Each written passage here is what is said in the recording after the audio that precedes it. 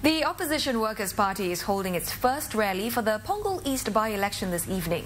And more than 10 people have spoken, including some of the party's MPs and leaders. MP for Aljunied GRC Pritam Singh, who has been working closely with WP candidate Ms. Lee Li Lian, gave the audience an insight into her personality. He spoke of her humble beginnings and said that Ms. Lee's story serves to show that in Singapore, anyone has the opportunity to stand up and serve, no matter who they are.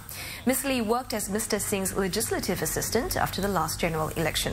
MP for Aljunied GRC Chen Shou Mao called on Punggol East residents to use their votes as a signal to the government to continue listening to the ground. Wow, so many changes since the 2011 general elections.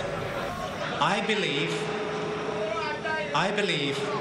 the government will listen closely to what you say with your votes in this by-election.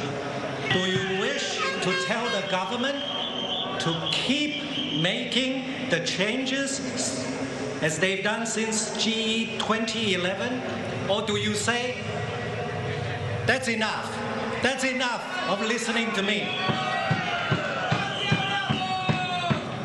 No.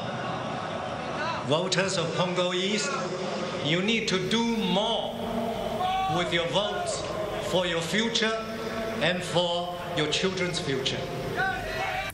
For more rally highlights, do tune in to Singapore Tonight on Channel News Asia at 10 p.m.